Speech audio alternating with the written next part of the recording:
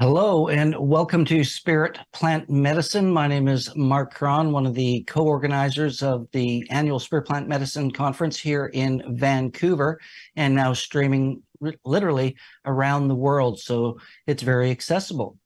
But I'm really excited today of our panel where we're doing these pre-conference conversations with some of the leading experts around the world in their field. And today we are really excited about our panel. We have a great question that we're asking everybody. And really the question is, what is the role of plant medicines and psychedelics at this time of rapid change and uncertainty in the world today? And I am here with my co-host and good friend, Mr. Stephen Gray. Stephen has been traveling the spiritual and medicine pathways for 50 years. He's a writer, educator, conference organizer, speaker, and cannabis ceremony leader. Stephen is the author and editor of 3 books, including the popular Cannabis and Spirituality, An Explorer's Guide to an Ancient Plant Spirit Ally, and the recently released How Psychedelics Can Help Save the World. Visionary and Indigenous Voices Speak Out. For the past 12 years, Stephen has been the co-director of the Spirit Plant Medicine Conference in Vancouver. Great to see you, Stephen. I'm going to introduce the rest of our guests, and we'll get started with the program. We have the world-renowned mycologist, Mr. Paul Stamets. We're honored to have him with us today. He's the author of 7 books. He's an invention ambassador for the American Association of the Advancement of Science and inducted into the Explorers Club in 2020. He's received numerous awards, including the National Mycologist Award in 2013 from the North American Mycological Association and the Gordon and Tina Wasson Award from the Mycological Society of America. He's named 4 new species of psilocybin mushrooms, and in 2023, he received the Disruptor Award from NextMed.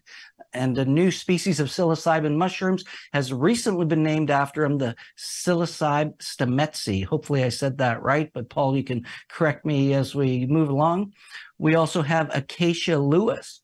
Acacea Lewis is the founder of Divine Master Alchemy and the Divine Master University, a school of entheogenic cultural literacy and applied naturopathic medicine research.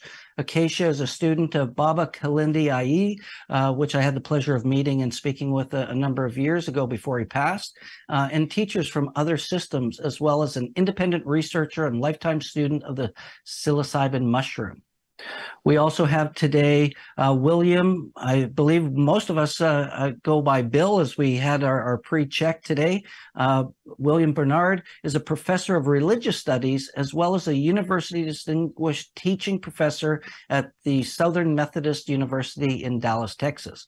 His primary areas of research interests are the comparative philosophy of mysticism, religion, and the social sciences, contemporary spirituality, religion, and healing and consciousness studies.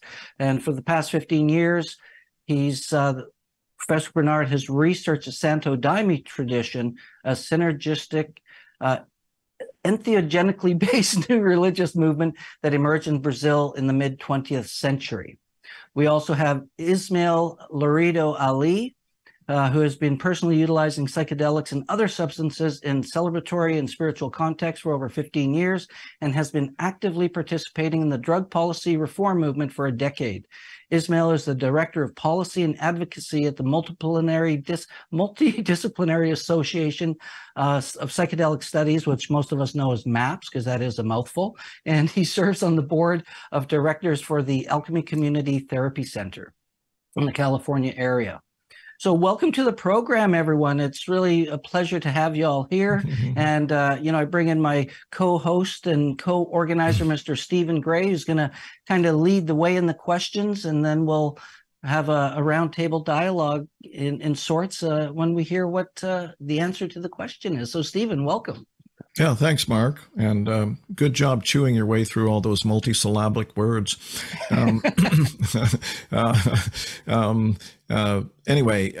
So just really briefly for our viewers and listeners, the format is going to be 3 parts. We will ask one question to each of the participants in turn, and then the second section will be an open field discussion, and the third, shorter section will be a chance for each of them, again in turn, to sum up.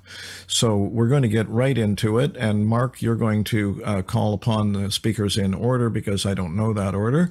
So I'm going to repeat the question again, and I want to stress that it's meant to be open-ended, that each of these panelists have a wealth of knowledge, insight, and expertise that they can pretty much take anywhere within the overarching view of the role of psychedelics for a planet, you might say, in transition or in crisis. I recently heard the term polycrisis, and I know that sounds a little bit dark to some people. It might be hard for people to wrap their minds around the fact that the rules of the game of life have changed dramatically recently, but that's what we're doing here. We're trying to help people understand how we can participate in our own healing in a way that helps with the healing of others and the planet altogether. So again, the question is, in your way of understanding knowledge and expertise, how do you see the role, the best use and best role of psychedelics at this time in our culture and going forward, of course? Mark? All right, we're going to call on Mr. Paul Stamets first. Paul, great to see you again, and thank you for taking the time out of your day today to join us. Well, thank you all for having me. I want to first acknowledge I'm on the ancestral unceded territories of the Kalus people in a remote island in British Columbia. And even though the title of this is plant medicine, mushrooms are not plants, so it should be psychedelics, plants and mushrooms, just to get a little equal weight here between the kingdoms. So my life has been dedicated to the subject. And I'm 68 years of age. I still feel like I'm 32. I have been very much informed by my psilocybin mushroom experiences. I think we're at a time critical in the evolution of the human species where we need to have a paradigm shift in consciousness. And I think psilocybin, from my perspective, is the medicine that is most profound for me seeing into the future. And I think psilocybin is uniquely different than many plants and psychedelics in that it bridges cultures, continents over centuries. There's more than 142 species that are currently identified, with more species being discovered each year. The fact they're circumpolar and they have been used for thousands of years speak to first peoples, indigenous peoples all over the world, exploring their ecosystems. Many people may not realize in the tropical areas of the world, Psilocybe cubensis is very easy to locate, to find. It's a very large mushroom. In the temperate regions of the world, not so. They're very rare, very hard to find. Only since the advent of cattle and sheep coming from Europe to North America and the practice of creating wood chips for landscaping. It may be that the reservoir for these psilocybin mushrooms were associated with beavers, since they make chips. They have ponds, and there's a lot of water there, etc. But that's just a hypothesis.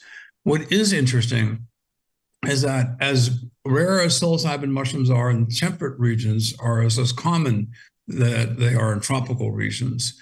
So there's no doubt we all came from Africa. I think that no one really can seriously argue that we did not. And with human migration, we colonized Europe.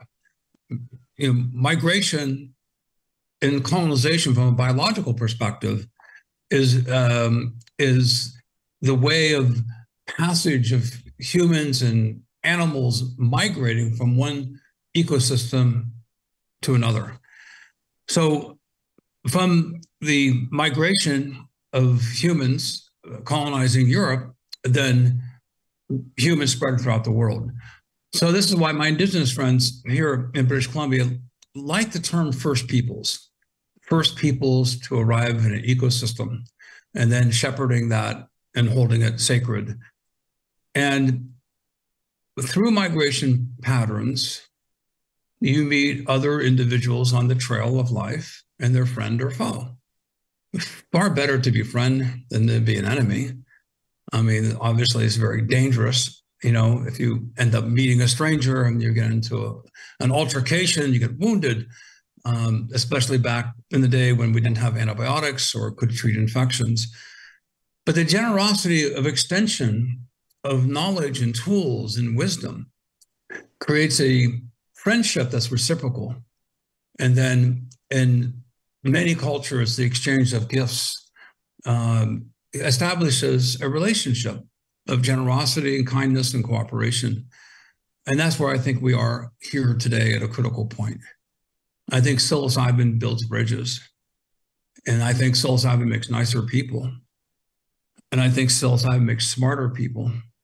And the research that's coming out on neurogenesis, not only with psilocybin, but with some of these other psychedelics, really points to something fundamental in being able to improve the neurological health of our species.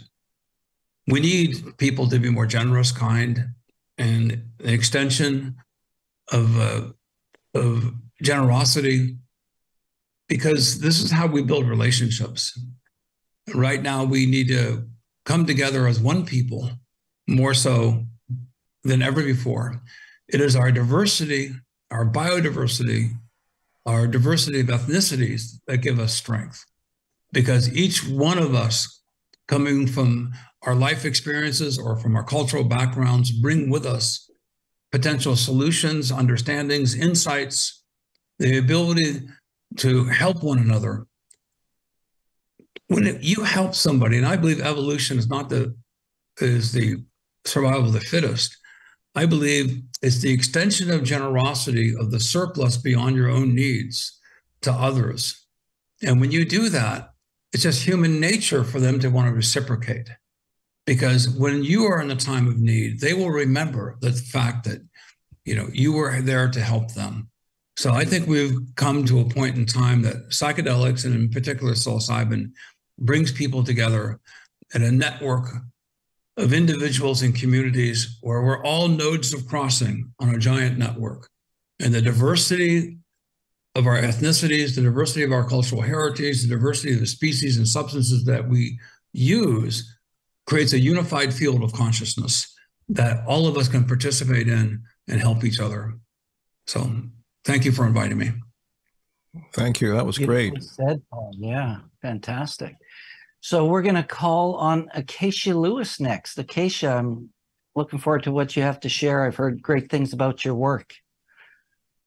Thank you. It's a great honor to be featured here amongst other greats like Paul Stamets and yourself and Even our friend William Bill, we share an alma mater, SMU, Southern Methodist University, where I studied astrophysics and geophysics alongside Dr. Robert Kehoe for a short period of 4 years while I was there. Now, something I will say is to answer the question,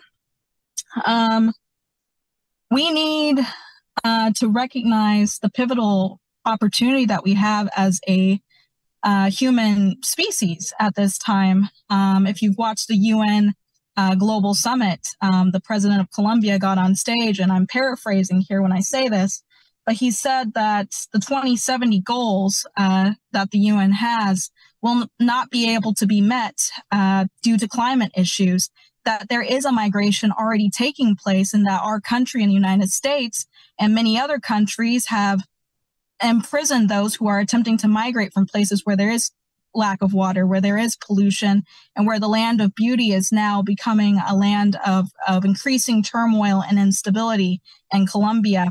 And I think this is a red flag that I will highlight in my lecture, how mushrooms can help humans evolve.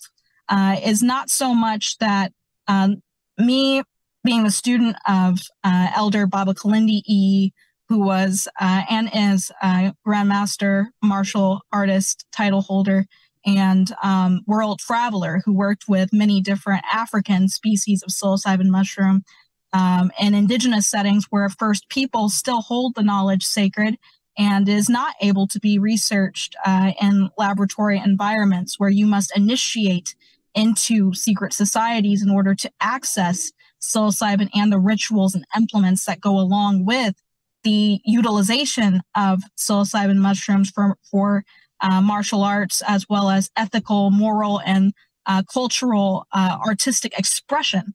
As a student of Baba Kalindi's, as a student of Lama Mike Crowley, author of Secret Drugs of Buddhism, and as a traditional Lakota singer, I have utilized the psilocybin mushroom to realign my goals as a human being with the goals of this collective field of consciousness that Paul was highlighting.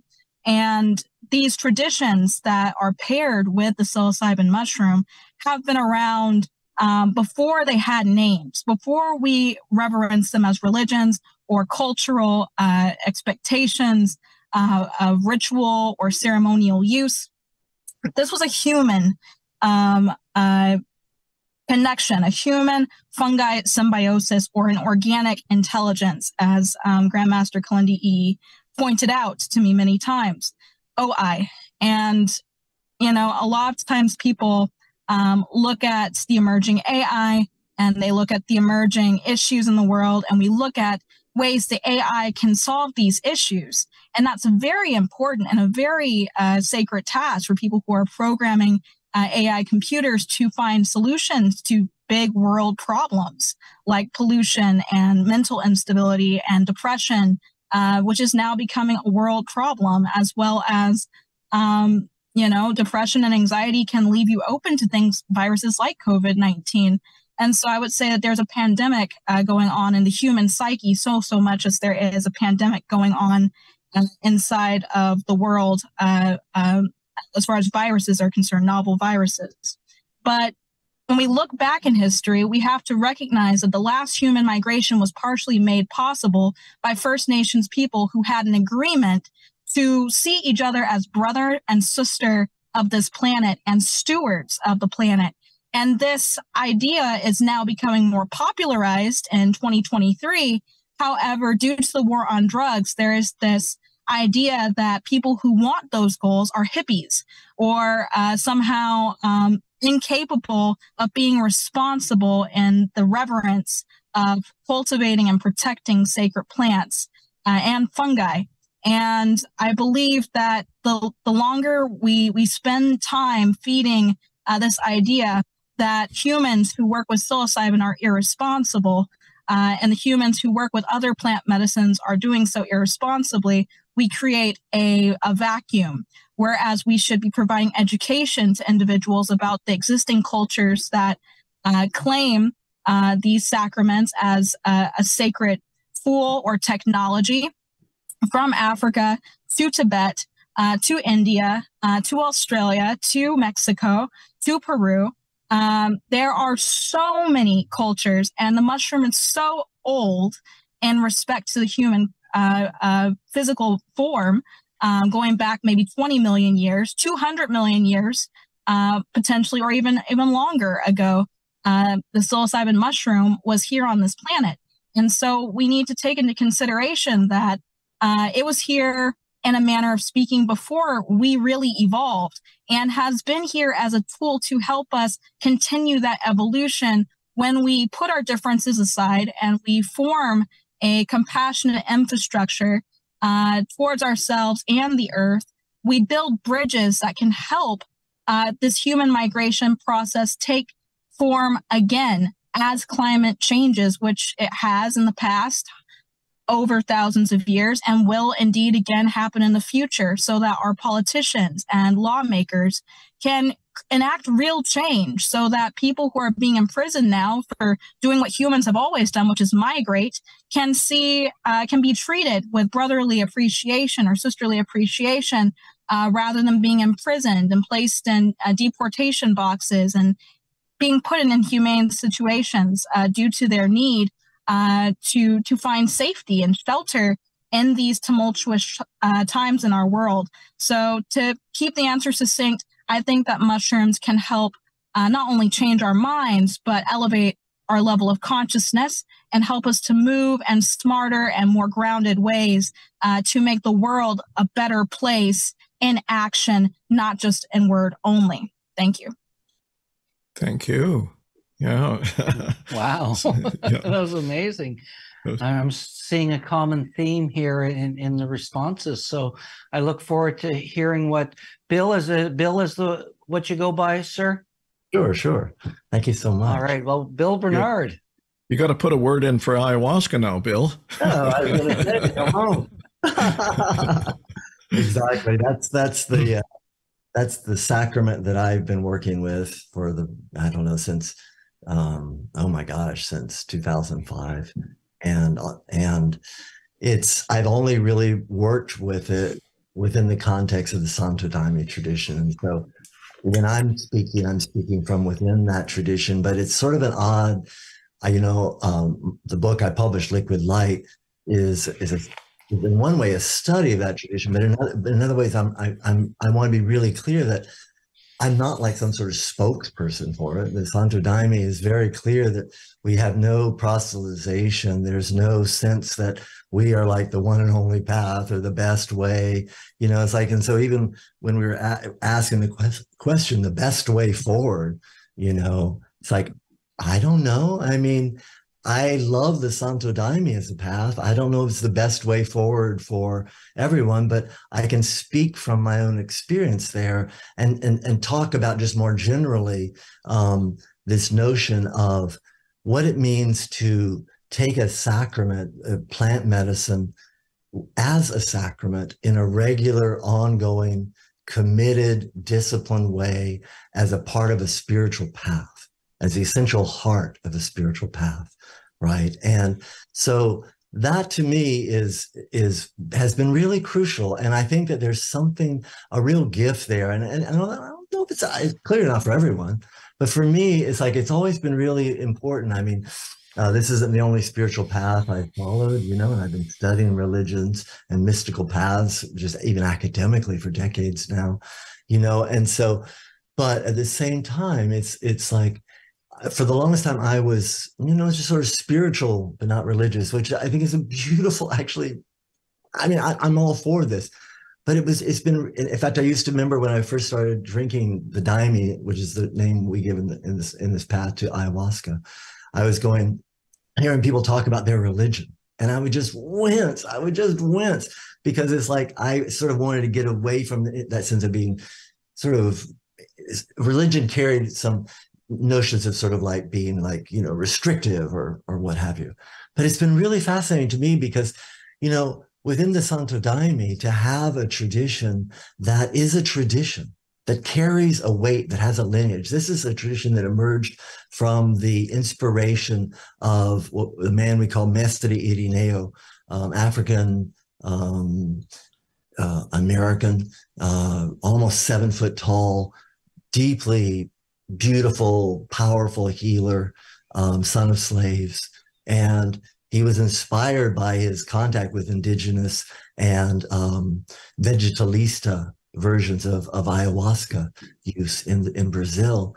But it was his own sort of inner revelatory experience that sort of said, that in essence sort of brought the Santo Daime as a specific religious path into this world. And so it's a path that has a tradition and a weight, right? And so within that, when you enter into a path like that, a lot of it has to do with a sense of, how does your ego meet a tradition that you are not in control of, right? And so it becomes a way in which you can, in the Santo Daime, it's very collective.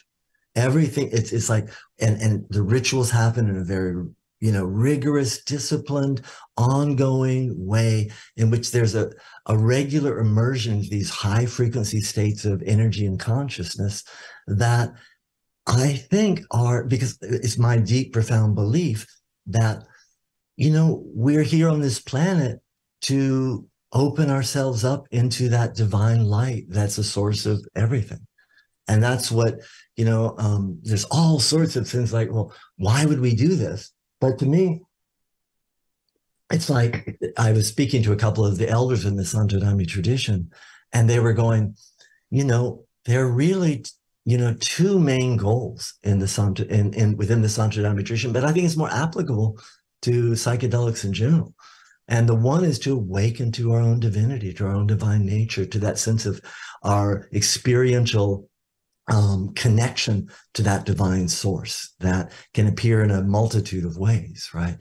And then the other thing is how to incarnate more and more within our daily lives the energies of that connection, the energies to my mind, genuine, real presences and powers, healing, transformative powers of love, of wisdom, of joy, of freedom, of aliveness, of creativity, right? And how to become more and more transparent conduits of that healing energy that our planet so desperately needs, right? But for my mind, we start with ourselves, right?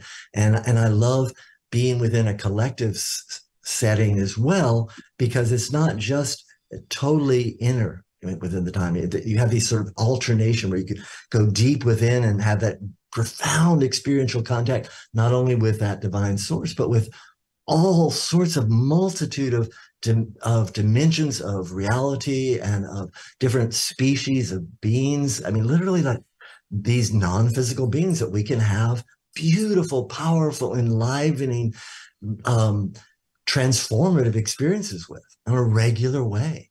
And just sort of and to be able to bring that inner immersion and those sort of beautiful visionary experiences out into the planet, literally like dancing, singing. We sing in the Daime. We sing together with our whole hearts, right? And sing these hymns that are linked from what we call the astral, that are received, that aren't like consciously created, but are like outpourings of hope and of beauty and of ways to sort of link in over and over again with that source we've been talking about, that sort of planetary universal field of consciousness, right? And so to my mind, that's the hope. That we really work in a sincere, ongoing way to transform ourselves to be more and more increasingly transparent sort of conduits of that light and that energy that to me that's what's real, right? And so I think we're interconnected, and we start with ourselves as the real center and radiate that out and let it become just rippled out in sort of what we call the Indra's net of sort of each of us being a sort of like a pure radiant center of this interconnected network of these nodes that Paul was talking about, right? So anyway, that's my hope for psychedelics. Great, thank you. Beautiful. I look forward to connecting with you, Bill, and learning more, because I'm always intrigued when professors of religious studies are talking about this work today. So I thank you for the work you're doing. And that brings us to Ismail Ali from MAPS. Ismail, the proverbial floor is yours. This is fantastic. Thank you so much for the invitation to be here. Really grateful and excited for the conference coming up in just about a month. And there's a part of me that wants to just sit here in silence for 5 minutes while we absorb the incredible things that were just shared by the co-panelists. I really, really appreciate where this conversation has started. So props to you all, the moderators, for coming up with both the heaviest and most expansion and most solid kind of first question to start us off with, which is like, what the hell is the point here? What is going on here? And I just appreciate starting at that place, because it allows us to get detailed, as we start to get from a problem identifying into a problem solving kind of mode collectively. So I'll just share a few things. I think a lot of beautiful thoughts have been covered by Bill, by Acacea, and by Paul. And, I appreciate that Acacea mentioned Petro's speech, the current president of Colombia, because my personal kind of advent into drug policy had a lot to do with its global geopolitical impacts. And I feel like the shares here so far have touched on that scope, from those kind of global geopolitical factors, everything from the movement of the substances across, so-called borders, as well as the movement of people, and the scope of that to, of course, what you were just saying, Bill, which is like the level of individual transformation in community that becomes possible when we have a relationship with psychedelics broadly. And I love that scale. And I think that it's interesting that just in the spirit of having a good representation of mushrooms, a good representation of ayahuasca, bringing a little bit into kind of other plants, other relationships to these altered states, these other spiritual practices. I like to say that psychedelics are the sparkly rainbow gate into the shadow. And I think that part of what's coming out here is, and my answer to this question, I think, is that a big part of the role of psychedelics and plant medicines in this next phase has to do with that illumination of the shadow. Not just the illumination as in the dissipating of it, but also the illumination, like the seeing of it.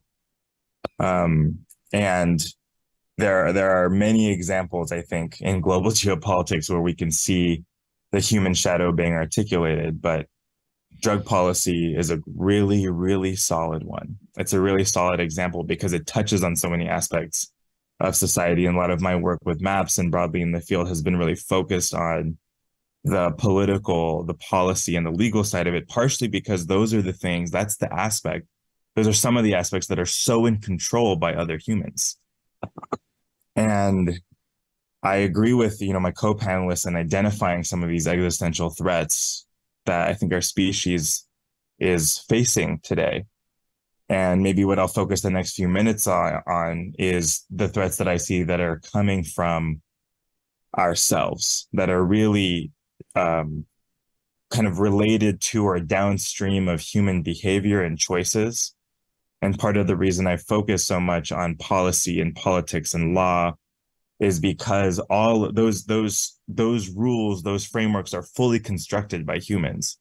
I think what I was hearing some of all of you share is that there's a set of rules or norms that are beyond our control as people. There are, some people call it the original instructions or kind of natural law, whatever that framing is. There's certain things that may just be true about the universe that are outside of our control, that we're learning about, that we're practicing in our spiritual paths and our mystical paths that we're participating in. But there are things that are in our control. And I think that, the current system as it operates, I think a lot of people act as if, and in many ways are subject to it, as if it's totally outside of their control or our control. And I think that there was like an indignant teenager in me at some point years ago that was like, wait a minute, there's got to be a way around these rules. And there's got to be another way to construct rules. And there's got to be another way to relate to them. So part of what I think is going on, and part of what I think the role of psychedelics and plant medicines have, is to show up in this battle of imagination that I think is emerging. I think that in order for us to believe that it's possible that we can live in another world, we have to be able to imagine it.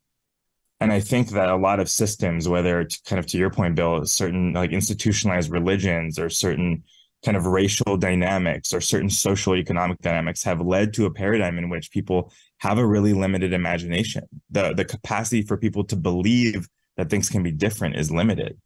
I think about this a lot in the context of violence. I think that there are a lot of people who believe that violence and interhuman, interpersonal, intercommunity violence is an inherent part of the human condition. And I understand why people think that, but I wonder why the possibility that it isn't even on the table. And I think Acacea was sort of speaking to this, where the belief or naming the belief that a different world is possible kind of gets undermined by being labeled as a hippie or an outsider or on the margin.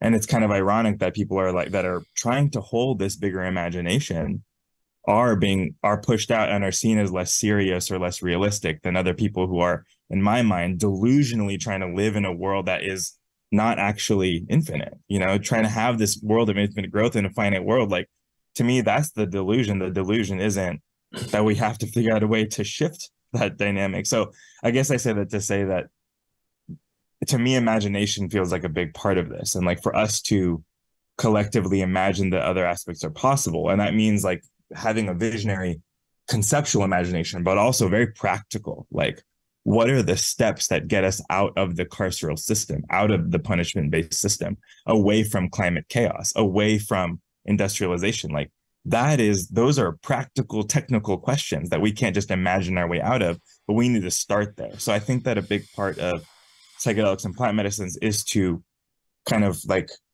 erode away some of that social conditioning that prevents people from having that level of imagination. And in the political world, in the world of the law, which is based, its function is the calcification of systems, and it kind of reinforces that over time. I feel like it's particularly important because of this aspect that like that is an area that we have control over, that we can choose to change policy. We can choose how we design our world and the impacts of that. There are a lot of things that are outside of our control. There are so many things that are outside of our control, but the way that we actually design the social environment, the political environment, even to some extent the cultural environment that we're in, is to some extent in our control. The question is, then how do we coordinate or collaborate? And this is sort of what you were saying, Paul. How do we get to that point where we're actually like working in the interest of each other, because it's better to be friends than foes? I think that that's really critical. A couple small things I'll say is related to my earlier point. You know, I live in the United States. I live in California. And I've thought a lot about how the United States in particular, the global North, but really the United States in particular, really exports a lot of its drug policy. And a lot of the kind of geopolitical impacts of drug control as it exists today originated in the United States or have been pushed, if not actively funded, by the United States. I'm Colombian myself. And so hearing Petro speak and hearing that acknowledgement in that sense, and hearing someone, a leader in Colombia, recognize the role of the United States and the role of the global North in its place, in the impacts in that geological kind of area really matters to me. My family left Colombia in the 80s because of the violence related to cocaine, in part, because of the violence related to the system as it operated. And I was just reading a report earlier this morning that I think cocaine production now is higher than it's ever been. And I think that there's a reason that that Colombia is starting to think about in a radically imaginative way what it looks like to legalize the production and sale and to look at what export looks like. There's a reason that in places like different parts of Canada, you have a conversation about what safe supply looks like, because if we don't solve some of these very technical questions, then the human cost of our own choices, whether it's the drug poisoning epidemic or the opioid crisis or any of these different things, like those are just as likely to catch up with us and undermine the survival of our species as any of the external ecological factors, I think, that are also kind of chasing us down as we continue to try to live infinitely in a finite world. The last thing I'll just briefly say has to do with the kind of a little bit more technical, maybe one of the other aspects of the role, and I'll speak about this a little bit more at the conference as well, which is around what plant medicines and psychedelics can offer to the larger conversation about drug policy and geopolitics. And this is a conversation that also came up at Psychedelic Science earlier this year, which is, if you're in many conversations around drug policy, the furthest that most places get is a personal decriminalization of a small amount of something, just enough so that people who are addicted or with substance use disorders are not criminalized for their, maybe health-based, maybe biology-based, depending on your theory, kind of issues that they're dealing with, disorders that they're dealing with. The interesting thing about psychedelics is that, and plant medicines right now, is that their place in the law and policy allows them to go further. In some ways, they actually are carving a path. We have to solve these questions for, if we're going to be taking all of these things out of the underground, what does that mean for them to interact with the current commercial or economic or political system? We have to solve that question for fentanyl. We have to solve that question for heroin and cocaine. But first, we can try to solve that question for mushrooms. We can first try to solve that question for the cactus. We can first try to solve that question for ayahuasca and for the other plants. And I think in that way, they are paving this way for us to think through some of the questions that are gnarly and really hard. And I think a lot of people on my side of the political spectrum don't want to think about. They don't want to think about the details of the market and capitalism. But we have to, because that is how the current world is operating, whether we like it or not. And there's a certain level of where, like, even though they're hard questions that people don't want to deal with, that these are testing grounds. We're sort of pressure testing ideas. And I think that's a little bit of one of the opportunities that we have right now. Really hoping that this allows us to collectively develop more responsibility. And I mean that, like, not just responsibility and accountability as a people, but ability to respond. Practical skills for ability to respond as the tensions and the stakes increase and the pressure of these geopolitical and ecological crises start to get closer. We need to build our capacity. So thanks. Great. Yeah, well, that's great to bring that kind of perspective in, Ismail. Really appreciate that in this context. Yeah, a couple of times while you were speaking, I thought of something Terence McKenna said that seemed apropos. May the best idea win. So now we're going to open it up to the four of you. I don't know where Ismail or Acacea is. I haven't seen her image for a while. Acacia's here. She just has her. There she is. Oh, okay. Hi again. Okay, so for the next 20 minutes or so, we're just going to, Marc and I are going to step back and leave it to you folks. So, just speak up or raise your hand or something and, ask each other questions or add comments to anything that you've heard or that you wanted to say and didn't get to. All righty, go for it. I'll begin. I just want to begin by saying what a joy it was to hear from such diverse perspectives. And I feel like I'm already really looking forward to the conference in a sense of being able to feel myself expanded and stretched. And I want to just give my thanks for the profound work each one of you are doing each of us in our own way. I've just been really struck already about the value of diversity, the value of plurality, of these different sort of prismatic views on this question, and for each one of us to, offer our hearts and what we really care about and our expertise and our longing and what we feel we're here to do. And it's just really, I feel very inspired by this and appreciate that diversity. And more specifically, I wanted to, one thing that Ismail was saying that was sort of sparking me is saying, I love that notion of that these substances are the sparkly rainbow gate into the shadow. Come on, that's got to be like a bumper sticker or something, And I was really struck by that because, again, I can only speak for within the Santo Daime tradition. And so within our tradition, there's a whole notion of one of the works that the sort of the goals of the work we're doing is to illuminate that darkness in all sorts of different ways, and then to bring the transforming powers of divine light into each other, into the room, and hopefully radiating it out into the planet. To be able to sort of see within ourselves, within our own life situations, that which we need to sort of illuminate, to become aware of, to transform, and so that we can really be agents of that transformation and be able to more clearly see it and know how to respond, as Ismail was talking about, have that responsibility in a real guided, attuned, heartfelt way, right? That to me really feels important, and that's been a huge gift for me of these substances. So anyway, that's it. Anyone? Go for it.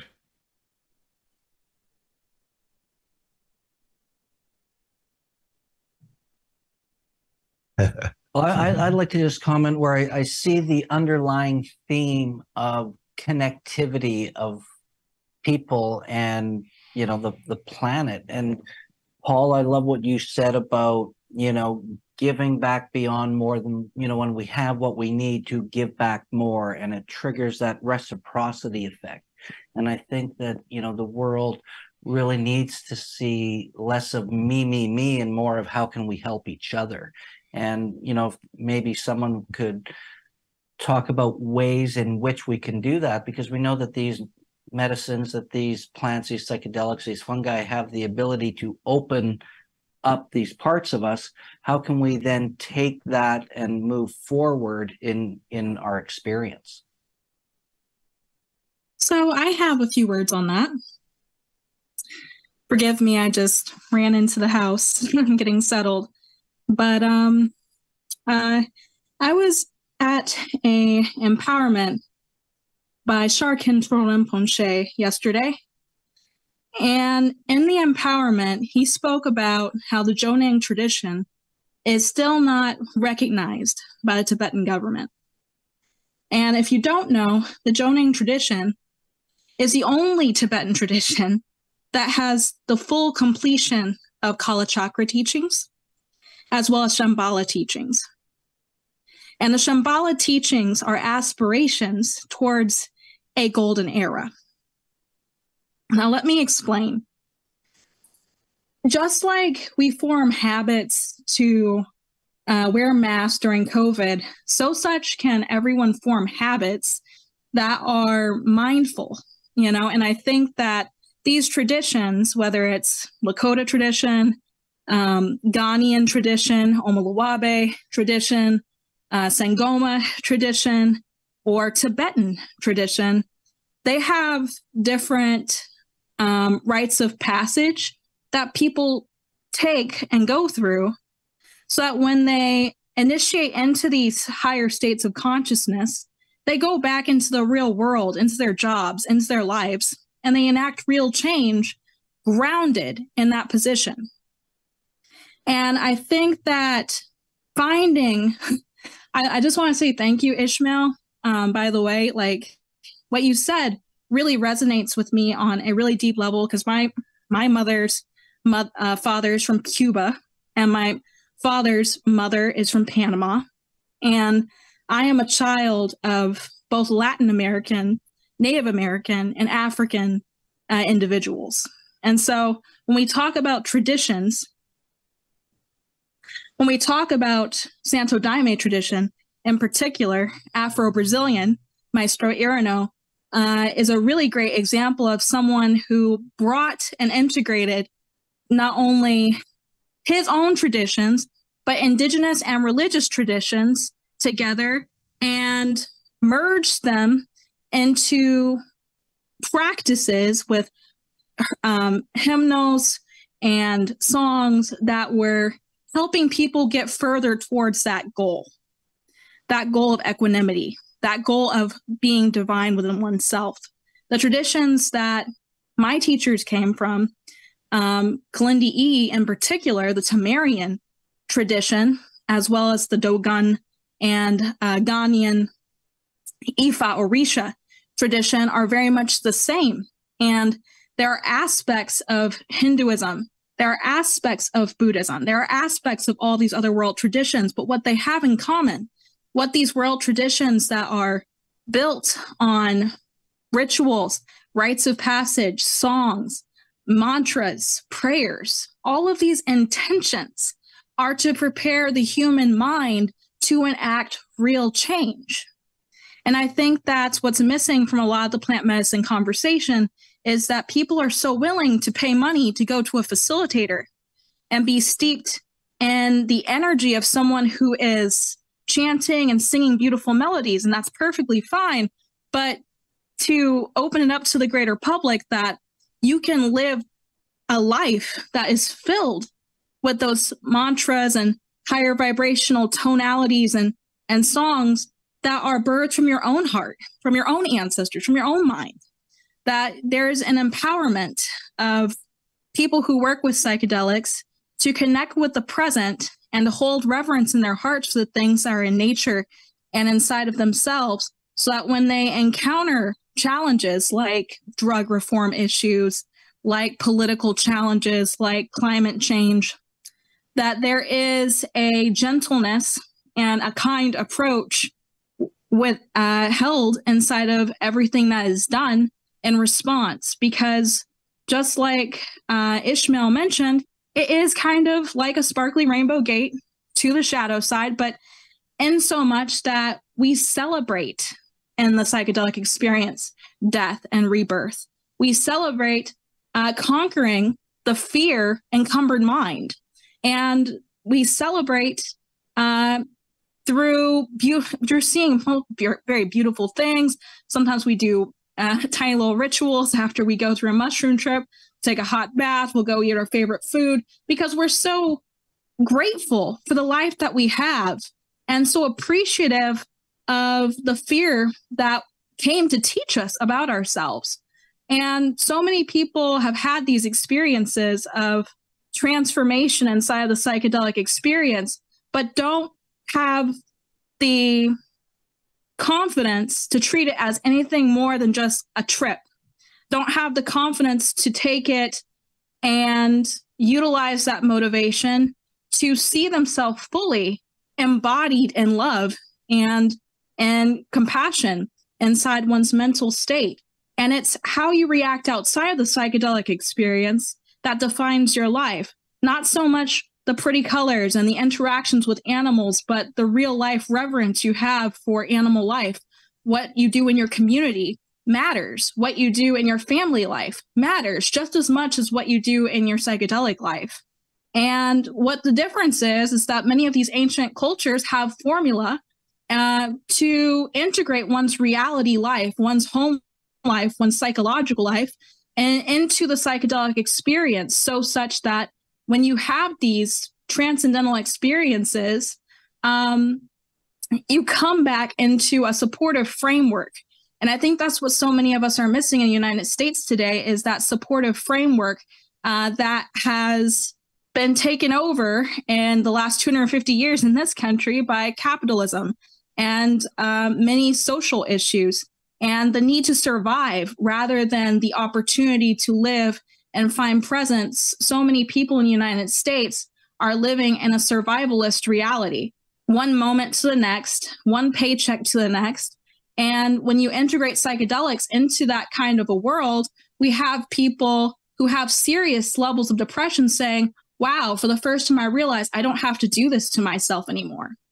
And the United States is going to need to face what happens with the destabilization of the workers' economy, where people decide to do what they love instead of what they had to do to survive previously.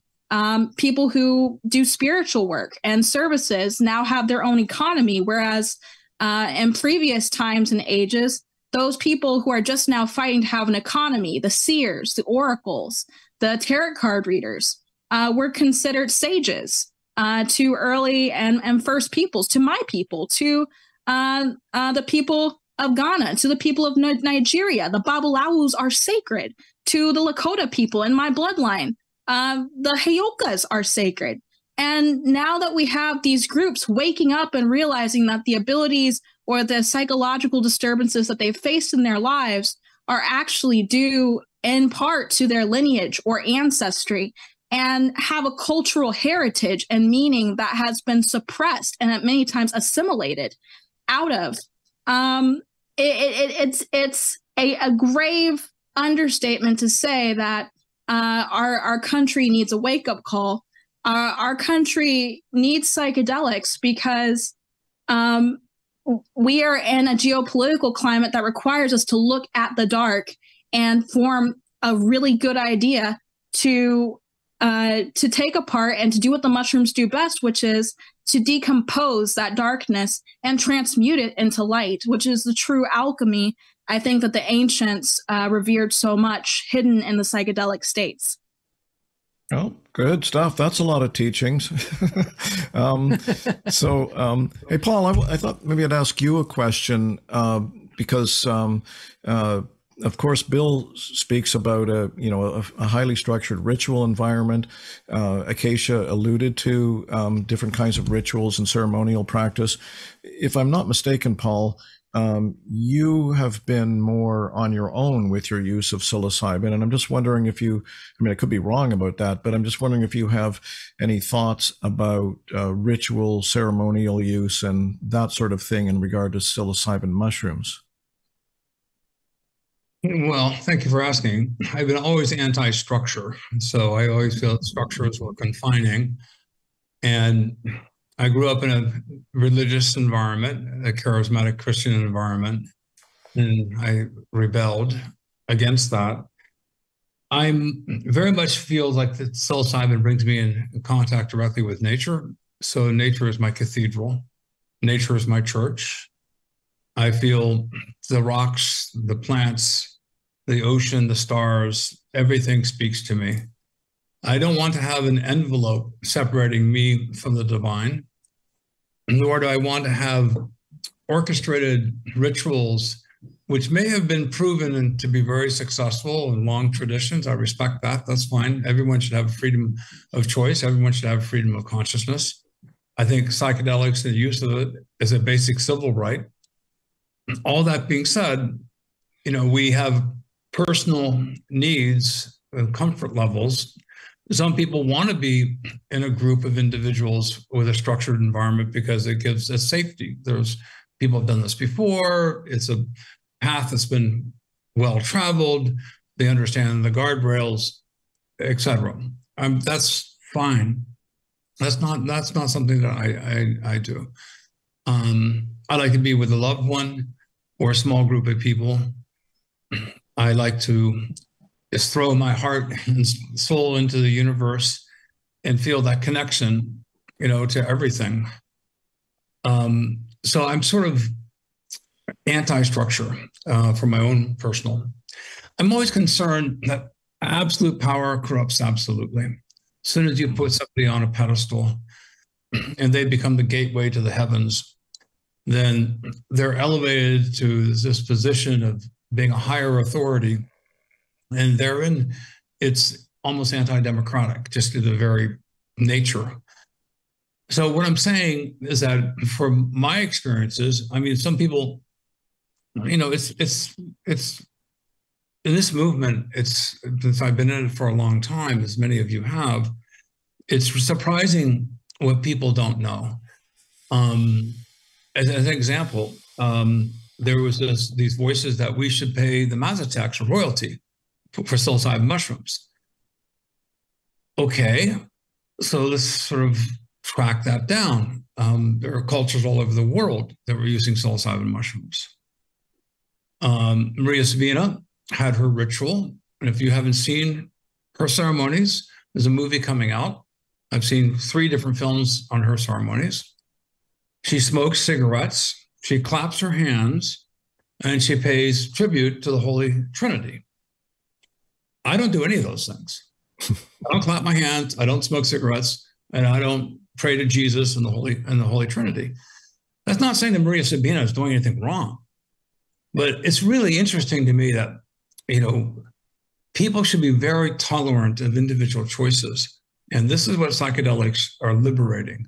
They liberate you from the shackles of conventional thinking, of people trying to hold you back, people saying that you have an obligation to some other practice, when your own personal journey is indeed that, your personal journey. So I applaud all these other, disciplines and methodologies that have been developed They've served some very important societal survival reasons. Maria Savina was a devout Catholic, but I would imagine, and then Mexico is very Catholic, as you know, and I would imagine that part of that's a fusion of being able to continue your indigenous practices at the same time when an overriding, more powerful religion comes in to take over a society. So some of these are definitely survival mechanisms, maybe initially, but then there's a fusion of cultures that occurs. So from my perspective, everyone should have the freedom of choice. I've always said for decades now, wealth is not materialism. Wealth is having the freedom of choice, optionality.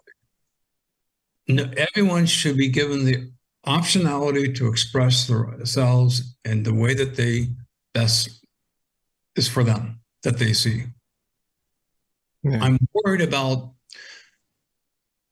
if different sacraments are preserved and protected through traditional structures that have been erected, over time, then it's me versus them. And that's something that I think we have to make sure that those walls are not put up to preserve these other structures that have religious practices that are very different than my own personal experience of being in contact directly with the universe. Yeah. At the same time, I'm informed. I think it's wonderful, but Orthodox religions scare the shit out of me. Hey, Paul, I'm gonna step in here because I'm pretty damn sure that both Bill and Acacea would have a lot to say about that. But to move things along, I think we should keep going because that could be a very long topic. But thank you for that, alternate perspective there. So, Marc, if I may, I'd like to ask Ismail a question to finish up this round. Ismail, I don't know, did you, just as a starting point, did you happen to notice an article by Jamie Wheel recently with the title Psychedelic Fascism? I actually have not read that. No, I can assume what it's about, but go ahead and well, I don't remember all the details, but it was basically the sort of the corporate capitalist greedy takeover of the psychedelic renaissance. I just wondered if you have any further thoughts on that. Well, I have thoughts on the idea for sure. I can just jump in even if I haven't looked at the article. I mean, there's a lot to say about that, and I think it kind of ranges from the philosophical and theoretical to like the technical and practical, and the latter being questions of, and I think even Paul and I have had conversations about this, about IP and ownership, some of the points that you were just touching on, but also theoretical around like what does it mean to be including esoteric practices into a commercial structure, which Acacea, you were kind of also touching on too, which is like we're in a new paradigm where like some of these esoteric practices have an economy now in a way that they didn't before, in a way that they were kind of incorporated within community structures. And now we have kind of a different paradigm of self-promotion and personal branding, which is a new paradigm, especially for some of those esoteric practices. So there's a lot of kind of changes happening at the same time with respect to how those operate. And, I mean, what I'll say is it's interesting, obviously, having, working at MAPS, an organization that is in many ways has been at the intersection of some of those questions as we get, closer to potential FDA approval and participation in kind of the pharmaceutical kind of mental health paradigm on one hand, and then my policy work at the 501c3, which is much more focused on legal adult use, regulated use, and then decriminalization, just total elimination of criminal penalties for community and kind of, you could say, I don't want to say non-economic or non-commercial use, because many substances, even in the underground right now, are being sold for profit, whether or not we like it. Like there is a certain level of that kind of baseline. So, touching a little bit back on some of the points that Acacea was making earlier and that I was making earlier, like, as the conversation about shifting global drug policy is not just a conversation about policy and ideology, it's also one about economics. And if we are going to move toward an environment where we kind of legalize or decriminalize not just the psychedelic plant medicines, but other plant medicines, including coca and its derivatives and opium and its derivatives and all of the things that people are usually scared of and call hard drugs, which are also plant-based. We have to have a conversation about the commercialization of it. Like, we can have a conversation about safe supply of, drugs that are more dangerous for people who are less educated or less experienced with them. But someone's got to make them. If we're going to be talking about quality control for a product, then someone's going to make it, which means that someone's going to manufacture it and someone's going to cultivate it and someone's going to sell it to someone, So I say that to say that there's a lot of very interesting questions that come up when thinking about the economics of this, which are very fascinating and somewhat intimidating. And I think what I'll say is one of the things that I've been concerned about, participating in the drug policy conversation for some time now, is because of the resistance to having the conversation about the economics. There has been some ceding of territory in the conversation. So one of the reasons I think multi-state operators, MSOs, and like Philip Morris and other large kind of tobacco or alcohol companies have such a seat at the table in the federal government's policymaking around cannabis is because of the dynamics that led to the fracturing of the movement related to cannabis early on.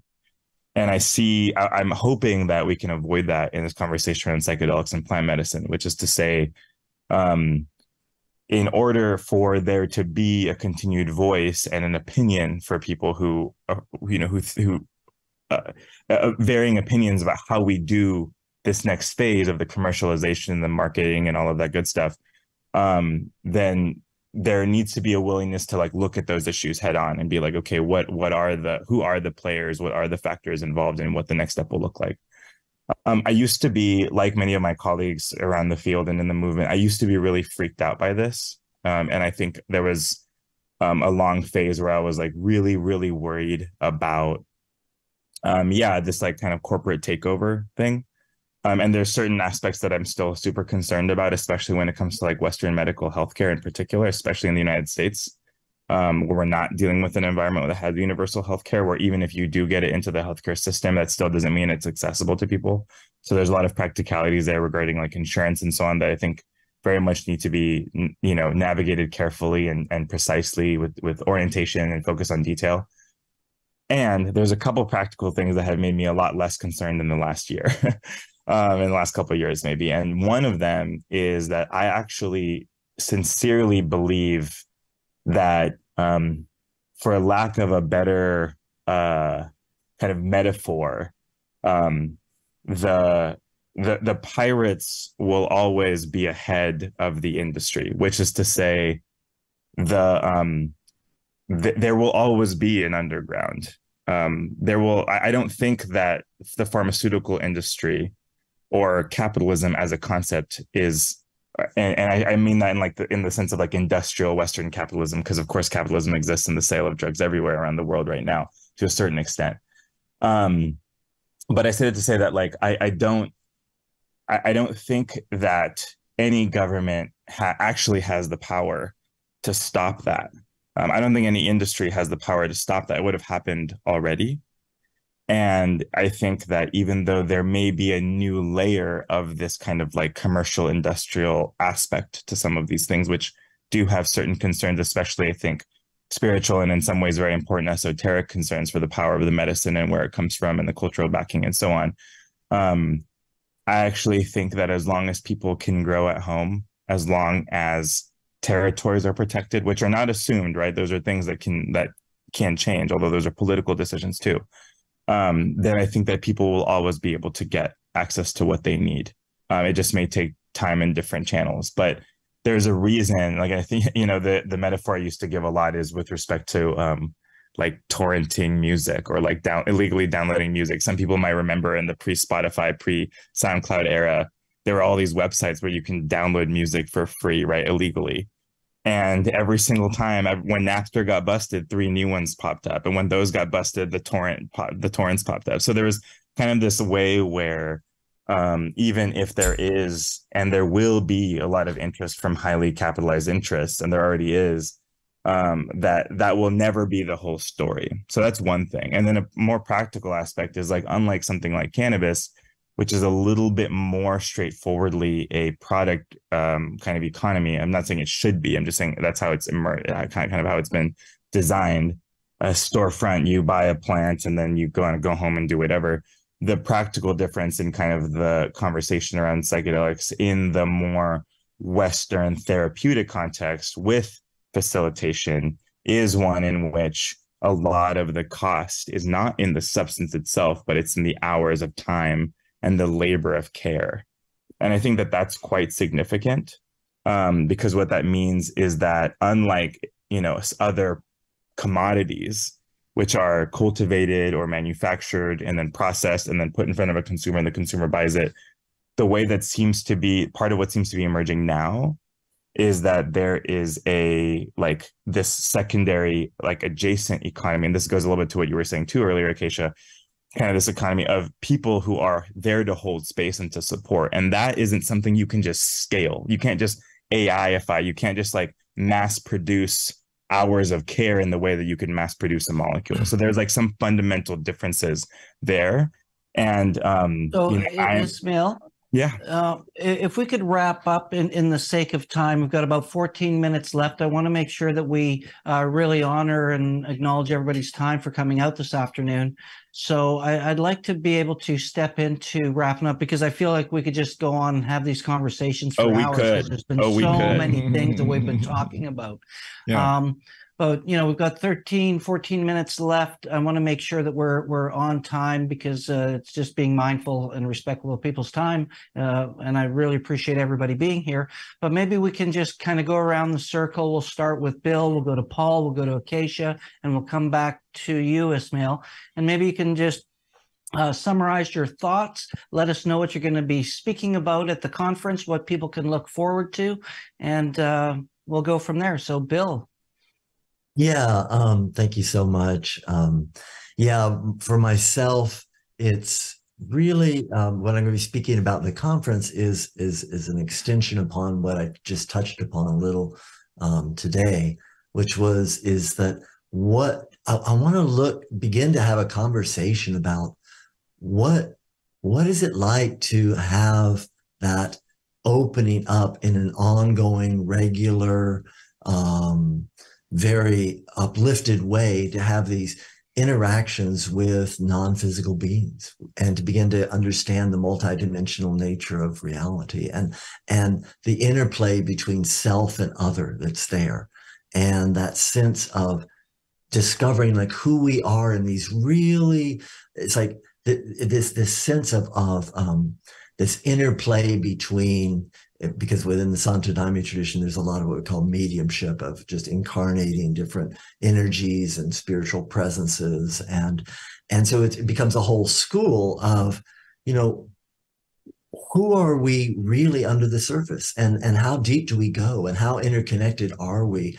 And are these beings that we can learn to establish relationships with? In some ways I feel that they're overtones of our own deepest self, and in other ways they're extremely inherently beautifully different, right? And so there's this interplay between sameness and difference that I feel is really cool when we think about who are we, right? And to what extent, how we can find our sense of, our deepest rooting in some divine presence, but that sense of also just diverse, ever-changing, dynamic interconnection with others. Right. And how we are formed and shaped by that, and how we radiate out and can influence the world around us. So to my mind, it's a study on how to become ultimately like a Buddha in the center of a sacred mandala, right? Where we are really rooted as much as we can in a genuine way in our hearts, and in this place of connection to that divine source, and genuinely fully human beings who are just aware of and engage with the struggle with people's live day-to-day suffering, and willing to lend a hand and to serve, right? And so that's a lot of what I'm hoping to talk about in the conference, and sort of just like what I think Ismail was talking about, our power to imagine ourselves really as radiant beings, and to experience ourselves and to develop that imagination into reality, to realize it. Anyway, So that's beautiful, Bill. Yeah. So, Thank Paul, you. can you give us a real quick hint of what you might talk about at the conference? Yeah, I really want to give a shout out to the heroic leadership of the women scientists and mycologists. Many people may not realize Maria Sabina was not just a healer, but she was a mycologist. She went out into the mountains and she knew the differences between psilocybin-containing mushrooms and poisonous mushrooms. She could collect them. And also Tina Wasson, who is R. Gordon Wasson's wife, unfortunately she died in 1958, I think. She was also a mycologist. She knew mushrooms by their Latin binomials. From them coming together, a lot of us have this knowledge, or build upon the knowledge that they've conveyed, which is super important. So what I'm going to talk about also is the very plausible and strong evidence that the Egyptians also used psilocybin, specifically Psilocybe cubensis. I recently went to 10 temples in Egypt and found mushroom hieroglyphics all over every temple in the shape of Psilocybe cubensis. I'm not the first person. Another mycologist by the name of Abzim Abdul also published on this in 2016. While I was there, I was introduced to a very interesting group of people who are bringing now the blue lotus, which grows in ponds, a water lily, before desertification, all along the Nile. It was much more vegetation. The water lily is being collected, the blue lotus at ponds. Psilocybe cubensis grows on cow manure. Cows go to ponds in order to drink. So, and the golden and blue color in Egyptian culture is sacred. And common people were banned from collecting mushrooms. Now, Cleopatra was a lover of Caesar and Mark Antony, and where the Eleusinian mysteries were occurring. So, of course, you'd be sharing the secrets. And Cleopatra actually funded the Roman army. So this sort of cross-cultural exchange of information is deep. Happened in Germany, Ireland, very likely in Africa, certainly in Egypt, Northern Africa. Also the Sicily cave art in Algeria. These are all very proximate to each other. And there's a massive amount of trade that was going on. It's from monotheism, the suppression of these indigenous use and First Peoples use of sacraments that I think was the first war on drugs. I think we need a peace treaty with psychedelics. We need a peace treaty with psilocybin. And what I'm concerned about is that there are walls being built up between cultures when it's actually cross-cultural exchange that's been going on for thousands and thousands of years. So I'm excited to show you these hieroglyphs that we found. We are writing an article that will probably be submitted to a journal of ethnobotany with 2 other scientists. We're doing DNA sequencing now around the temples to see if there's Psilocybe cubensis spores. We put out a reward for wild Psilocybe cubensis. And something that I've been very passionate about, I know Maria Sabina's family circle, Inti and Guaramo, and I've been very actively in communication with them and supporting and preserving the Maria Sabina Library. So this is something that is interesting to me as well, because Juliana Furshi, visiting the Mazatecs, because of the interest in psilocybin mushrooms and because of climate change and lack of resources, they're using Psilocybe cubensis now, which is cultivated. Psilocybe cubensis, which came over likely with the Spaniards.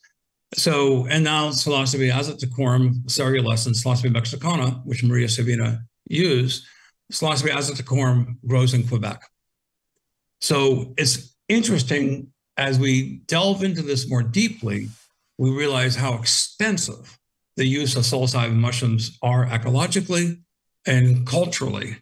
And the lesson from psilocybin is to exchange information, to support each other, to try to build bridges and not fences and divides, and to be informed by all traditions. And no one tradition owns it. No one tradition should be blamed. we're all struggling, I think, on the same path to be able to achieve a higher state of being and be better citizens and just kinder, nicer people. So thank you, Paul. Yeah, thank you. Hey, now, Acacea, I can see by your facial expressions that you have a lot to say about a lot of what's been said here. But so I'm sorry, to have to squeeze you down. But, in honor of Marc's deadline here, could you just give us a very brief hints of a couple of things you're going to talk about at the conference? I will be speaking about the legacy of Kalindi Iyi, who was a mycologist who traveled to Egypt, like Paul Stamets, and lectured for many decades about Egyptian mushroom use, though he was not published in articles and such. As someone who has practiced the Tamarian lineage traditions, which detail the use of Psilocybe cubensis mushrooms for actualization of Neteru, or ancestral deities for exploration. I will continue to teach about his legacy in that regard, as well as to highlight the technology and the ritual implements that were utilized in crystal technologies for traversing multidimensional realms, consciously embedded with maps from one's elders and ancestral lineages, to keep track of locations where individuals can come together and have an experience without being in the same house from thousands of miles away, utilizing psilocybin cubensis as a communication technology, as well as a divinatory tool. And then I'm going to talk about how mushrooms can help us evolve, specifically about healing religious trauma and the actual roots of some of the non-dual religious ideas of Aztec philosophy, which do not involve a hierarchical figure of man versus God, but i.e. God as man and brothers as God and divine beings incarnate, no separation from nature, being also a non-dual and an impartial force, teot or ome teot, that was represented in Aztec philosophy. So I will be talking a great deal of the bones of these traditions that are, at least those who represent them well are not trying to build walls between anyone's practices and their own, but simply tear down the ones that we make up for ourselves in our head, which is the illusion of separation of man and God altogether. So I will be educating at the conference. Thank you. Beautiful. Thank you. And Ismail, I think we know the general direction of where you're going, but could you just give us a couple of hints? I'm just going to solve all of our problems for us. I'll just give us all the solutions. I'll just drop an hour of solid, just problem solving. No, I've been thinking a lot about harmonization, not the musical kind. I'm not particularly skilled of a singer myself, but of just harmonization between different approaches. I think that as we have in the last few years of kind of fractaling within the field and the movement, which I think in many ways has been good. Like I like to say that we're now disagreeing with each other for openly and visibly for the first time in a way. I think that's very generative, which is starting to like put some cracks into the assumptions about the field and the movement. More and more people are showing up with their like particular perspective and their particular worldview, whether that's ideological or political or otherwise. And I think I'll be talking a bit about how to reconcile some of the perceived tensions between different policy approaches with the hopes of planting a seed for a more affirmative, generative, and interconnected like post-prohibition paradigm. I think that if you look back, and I'll say this at the beginning of my talk, if you look back, a lot of people look back and they're like, whoa, the war on drugs really didn't work, or it did work under this particular racist, socially oppressive structure. Okay, that's bad. But then people look forward and no one can really agree on where to go. So even if we have consensus that where we've been is not so good, where we go is harder to figure out. So then we're going to talk a little bit about harmonizing different approaches in that sense. Yeah. Beautiful. Marc, do you want to do a wrap up? Absolutely. Well, first, I just want to thank our guests in our panel, Bill, Acacea, Paul, Ismail. Thank you very much for taking your time out of your day to, answer the question and really enlighten us in your view on how psychedelics can really help upshift the planet and, create change for humanity. It's really an important subject. And I look forward to, Paul, seeing and meeting you again at the conference this year, and meeting Acacea, Ismail, and Bill for the first time. And if there's any way we can always, support your work in this world of psychedelics, then we are happy to definitely share that with you so that we can share more. It's really about getting this work out there so we can make a difference in the world. And I personally, in my own experience, know that these plants, these fungi, these medicines can make a difference, can wake us up, can open up other dimensions and parts of our lives. And I look forward to what you have to share. And I look forward to gathering together in community for what our conference has always been very well known for, is that sense of community. And again, I thank you so much for your time today and sharing your wisdom with the community and the people around the world who've tuned in. So I thank you very much. Thank you, Marc and Stephen and co-panelists, Paul and Bill and Acacea. Looking forward to seeing you all in a month. Thanks so much, folks. Thanks a lot for taking this time. Awesome. Great. Until next time, Chief Ruben George joins us on Friday. His time has changed. It's now going to be 4:00 in the afternoon. We're going to talk about It Stops Here, his new book. He'll be speaking at the conference as well. So we look forward to seeing him and speaking with him. He's just such a beautiful soul and has got some great things to say and share for us all to consider. And of course, I'd also like to thank our sponsors for making all of this happen. Conscious Living Network, of course, the founder of Spirit Plant Medicine, Dragonfly Earth Medicine, Sabia, Cosmic Sister, Ad Lucum Law, Simon Hayduke, Hubcast, where we are here at the studios doing this upscale production of what I used to call Marc's Amateur Zoom Hour, and with TheraSil, Filament Health, and many of the great people who support the work that we do so we can bring these messages to the world. So thank you very much.